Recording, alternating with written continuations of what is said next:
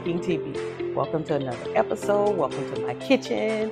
Welcome to my channel. All of the above.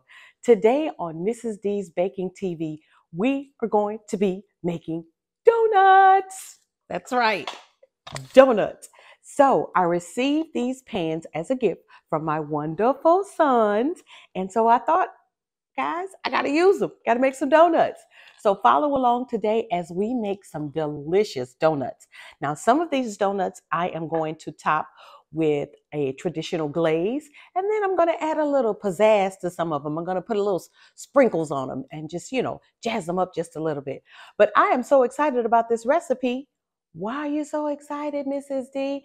Because I've never made homemade donuts before, and I'm choosing to do it for the first time in front of you guys. Actually, if you've watched my channel before, you know that that's what I like to do. That's my thing.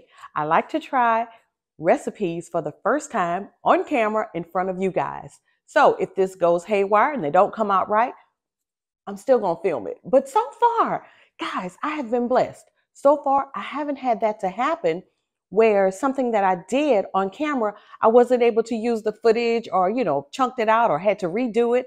So far, every video that I have filmed for you guys, I've been able to use it and show you guys how a at-home baker with just a little bit of knowledge can read a recipe and come out with some delicious bakes. So follow along today as we make donuts. Why am I dancing already and we're not doing the taste test? I don't know. I do know because I love to dance. I do. I love to dance. I love to dance. I love to dance. Some of the gadgets that you're going to need in order to prepare your donuts, I forgot to show you. You're definitely going to need a whisk. You're going to need a bowl in order to mix all of your ingredients in. Now, this particular recipe that I'm following says that it's going to be easy to put your donut mix into your donut pans with pastry bags. So I may not use these, but I got them on hand just in case. You are also going to need baking spray in order to spray your donut pans. You'll need a wire rack and you'll need parchment paper under your wire rack when you get ready to glaze your donuts. So let's go ahead and get these donuts put together. So to our mixing bowl, we are going to add our flour. I always use all-purpose unbleached flour. So we're going to add our flour and all of the measurements and the ingredients for this entire recipe. The link actually will be listed in the description box because, guys, this is not my recipe. I'm not changing it up. I'm going to do it the first time that it's supposed to be done. And the next time I do it, I'll change it up and make it my own. So let's go ahead and add our sugar and our baking powder. It's kind of stuck to the bowl. Oh, actually, this is our salt. We'll add our salt and cinnamon and our baking powder. We'll add all that to the bowl and we'll go ahead on and just mix that together just a little bit. And then we will add together our wet ingredients. So we have here our melted butter. I melted that beforehand. We've got a little milk. And today, guys, if you watch one of my previous videos, I got a boatload of vanilla extract on sale at Solar Table. And this is the Ugandan pure vanilla extract that we'll be using today. Yes, I'm excited. And we'll need an egg. So let's go ahead and mix all of our wet ingredients together. And then we'll blend that with our dry ingredients and we will have our mix ready to put our donuts in our baking pans and have donuts. Yay!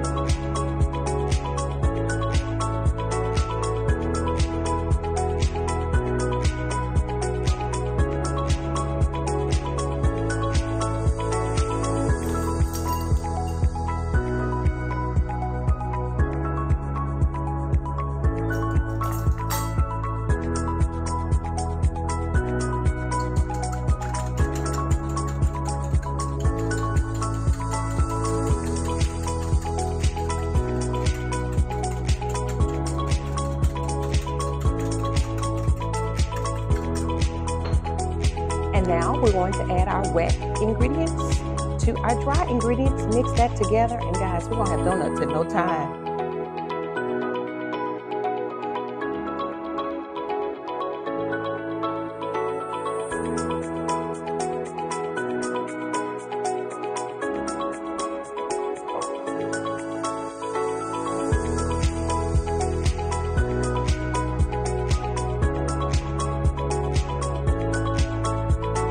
Just until well blended. There we go, because we don't want to over agitate our dough.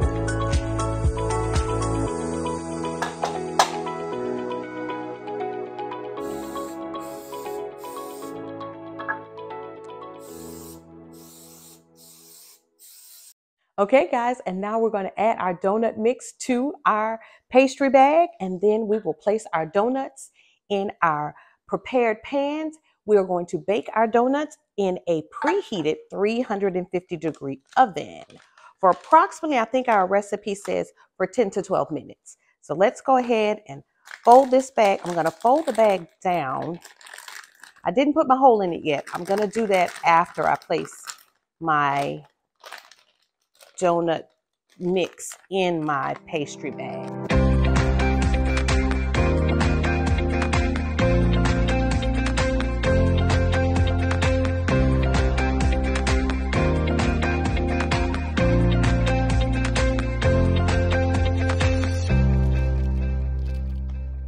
Oh yeah, I'm glad we decided to use these. I say we, as if you helped me to make that decision. I'm glad I decided to use the pastry bag. This is going to make it really easy to get the right amount of our dough into our pans. There we go.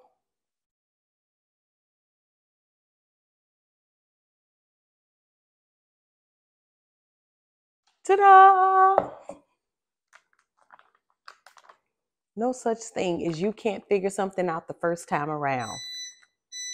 And that's our small countertop Brumville oven preheating.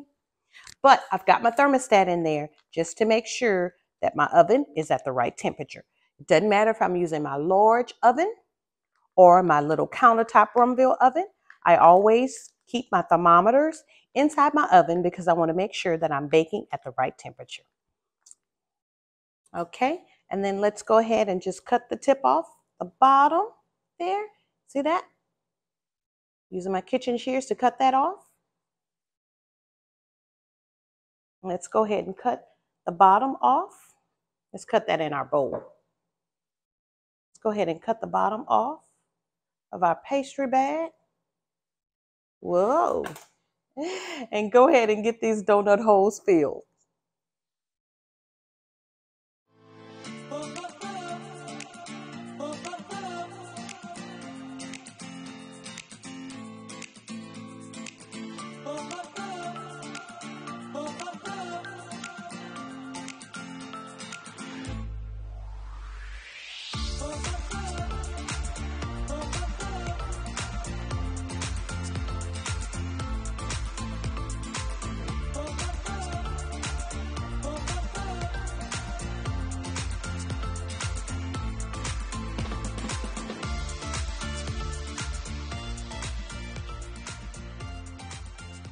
And the recipe says not to overfill them, but I don't think that's enough. Let's add just a little bit more. And then we will make sure that we tap these on the counter to make sure that we've gotten all of our air bubbles out. We don't want to overfill them, but this is enough mix to make 12 donuts.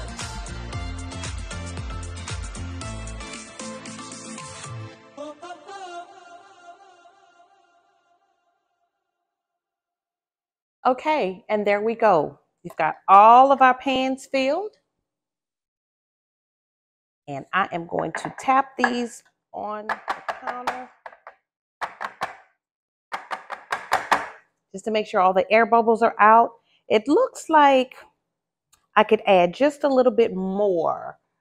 It looks like I can add just a little bit more to this one and possibly this one. Let's add a little bit more.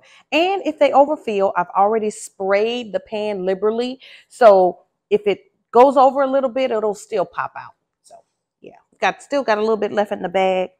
Let's use this little bit.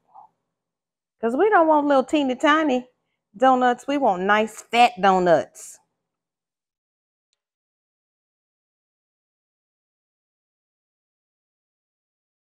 There we go.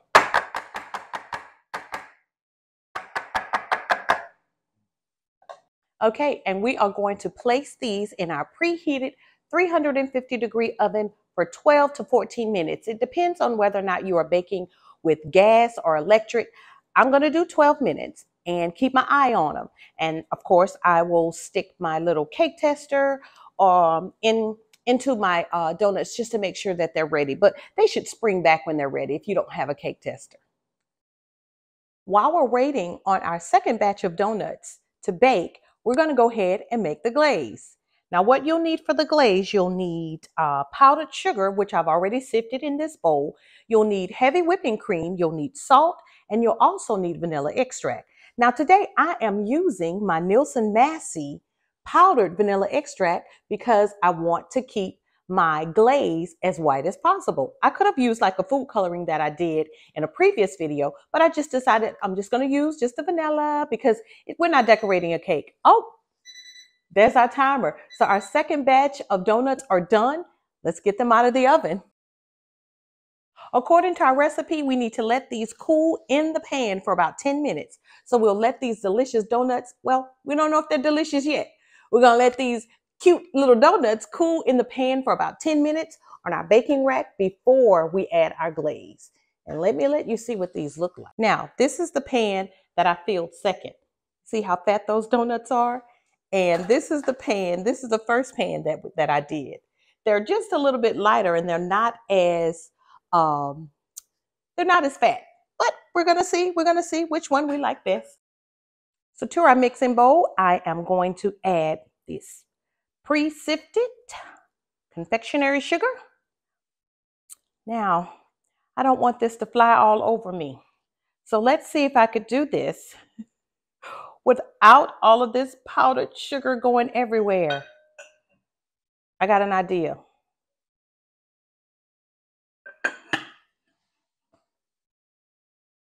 Ta-da! It worked. Okay, we're going to add our salt, our vanilla extract,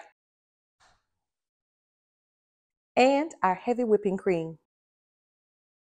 And we're going to mix that all together. If you find when mixing your glaze together that it's too thick, you can always add just a little more of your heavy whipping cream. Interesting fact, I love chocolate, but I don't like chocolate donuts. That's a little thick. Yeah, look at that. That's a little too thick for me. So I'm going to add just a little bit more of our heavy whipping cream.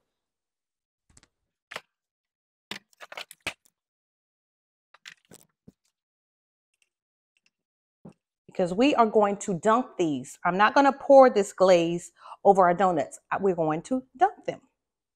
Yeah, I think that's good. So I don't want it too thin. And then I don't want to change the flavor. Speaking of flavor, I can't resist, guys.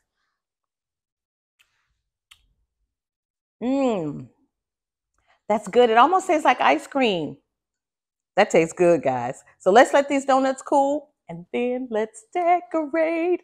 And you know what's coming after that. Okay, so our donuts have cooled for 10 minutes. I am going to remove them. Oh, look at there. Look at our little cute donuts, guys. Look how cute. Okay, so, you know, this is a learning phase for me. This is what I've learned, and I'm going to bring these up here so you can see. This is why the directions say don't overfill. See how cute and round this one is? And then this one's got a top on it like it's a muffin. Yeah, so I suggest that you not overfill. If you get these muffin tins, don't overfill them. Now on the bottom, oh, look at that. Perfect. But on the top, this one looks more like a muffin than a donut. Yeah, nice and brown.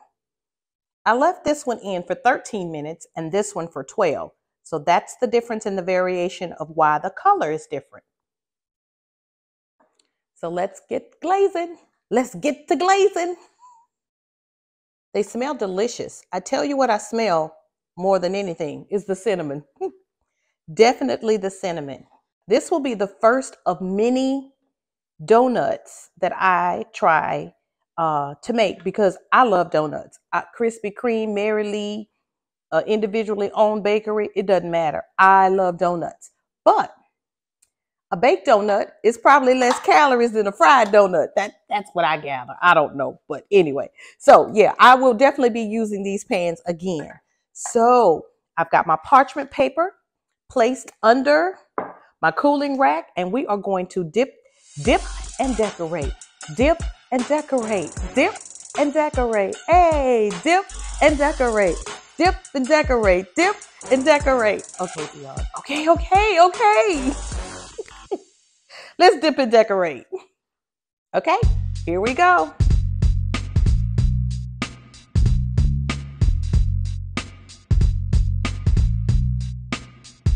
Ta-da!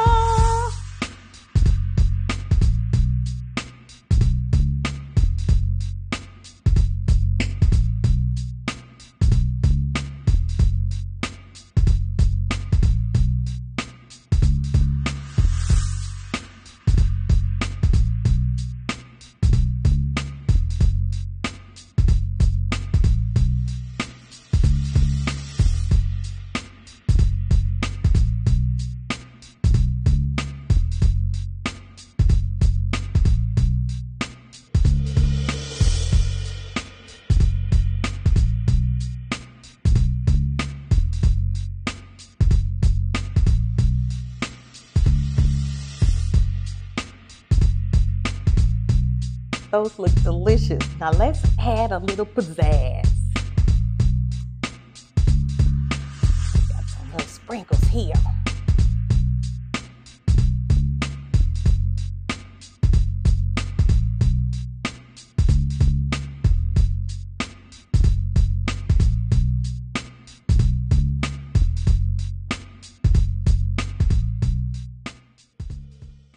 Let me let you see what they look like. Look at our little donuts. Look how cute. Now you can't tell me that that's not cute. Okay, you know what's coming up now. Taste test time. Okay, I can't dance because I already danced. Taste test time. That's boring. Taste test time. Yes. I am going to try one of the just plain glaze without all the decorations. I will share the decorated ones with my grandbaby. All right, here we go. Honest opinion.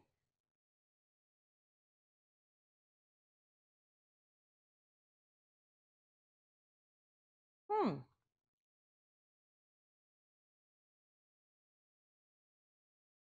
This tastes like a mini bundt cake with donut icing. That's what it tastes like, guys. I taste the cinnamon. These were very easy to make. I will do them again. I probably won't try and duplicate this recipe because the cinnamon, it just reminds me of like a little mini bundt cake. But it's delicious. It's delicious. So, guys, try making donuts. Instead of going to your local shop, try making them in your home yourself so that you know what ingredients are in them. And they're not fried, so they can't be that fattening. But anyway, thank you so much, guys, for joining me today on Mrs. D's Baking TV, where we baked donuts. There's no telling what I might try the next time. There's no telling. But if there is a recipe that you would like me to try, list it in the comments. Comments, guys. Thank you to my new subscribers. I've got new subscribers. My numbers are increasing weekly, and I'm so grateful. I am so grateful. I really am. I'm so grateful. So to all my new subscribers, welcome. Do a go back and what do you call it when you go back and binge watch all my other videos so that you can catch up with us. I release a video each week, one video per week, one bake per week on Wednesdays. unless we have a little glitch.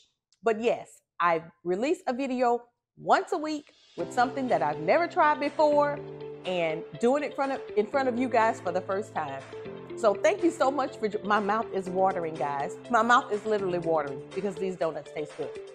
Thank you again for joining me on Mrs. D's Baking TV, where we bake donuts and anything else that might be listed in the description box. There's no telling what I might bake, but thank you so much again for joining me. Be blessed. Be blessed. May the Lord God bless you real good. Bye.